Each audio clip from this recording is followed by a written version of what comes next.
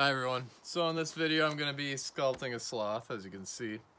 And so starting out, I have my handy binder and I have just started using page protectors in this.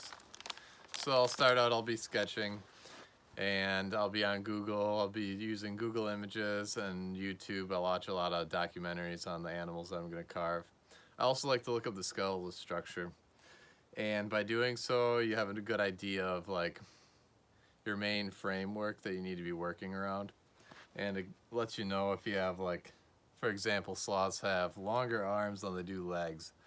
So by looking at the skeleton, you know just about how much. And as I go, I usually start with the spine in like a line of action. And that way I kind of like have the gesture down. And then from there, I'll look at joints. So off there I'll start drawing the limbs, and I kind of look like bone to bone or joint to joint, and then that way it gives me a good idea and I can kind of start shaping around that. And so that's how I start out with that. And then yeah, keeping these in page protectors really helps. So for today, the sloth, by doing that, that protects it from all the bar oil, any snow or any like debris that's getting thrown at your drawings. You don't want to ruin them, so you can use them later on. So that's my tip for that and kind of how I approach it. If you have any other methods you use or any comments, leave them below. And other than that, I'll talk about like my process of actually carving it after the video. But for now, I'd like to give a big thanks to Kretz Lumber Company of Antigo, Wisconsin. They helped me source all my wood pretty much, and without them, it'd be a lot more difficult for me to get the wood that I need for doing these sculptures. So thank you, Kretz, and enjoy the video.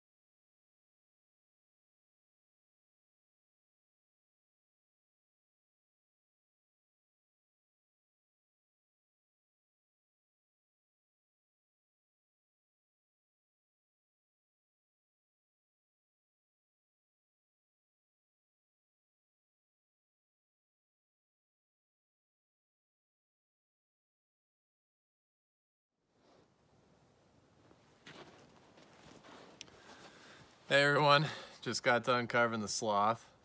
Turned out pretty well. I'm pretty happy with it.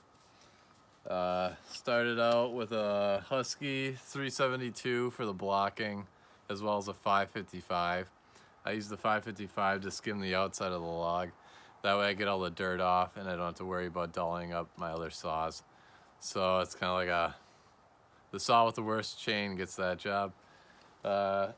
From there I use the 372 to block it in and get it started. And then I have two steel MS 180s. One with Oregon Sculptor 14-inch dime tip, and then the other with a Canon 8-inch dime tip that I use for the fur details. But I'm really happy with the way it turned out. Sloths have really thin hair, so I was trying to get that wispy look. And then this is as far as I can take it. Winter in Wisconsin, so I'll have to let it dry a bit, probably put it in the basement. And maybe come back and do some really fine touch-up details. I'll probably take an airbrush, do the nose as well as the eyes, and they have kind of a dark area that comes all the way down. And yeah, then I'll oil it up and it should be good to go. But as far as starting out, I like to do some sketching, and I just kind of have a binder. I have page protectors that I can put my sketches in here. They stay safe and protected from all the bar oil. So that's something I started doing. I really like it. And yeah, just by sketching, and then I look at skeletal structure as well of the animals I carve usually. And that really helps with form and knowing if one of their limbs has longer arms versus legs, such as a sloth, or any other variable. And yeah, so that's a quick run through of my process, and if you have any questions, leave a comment below, and yeah, enjoy the video.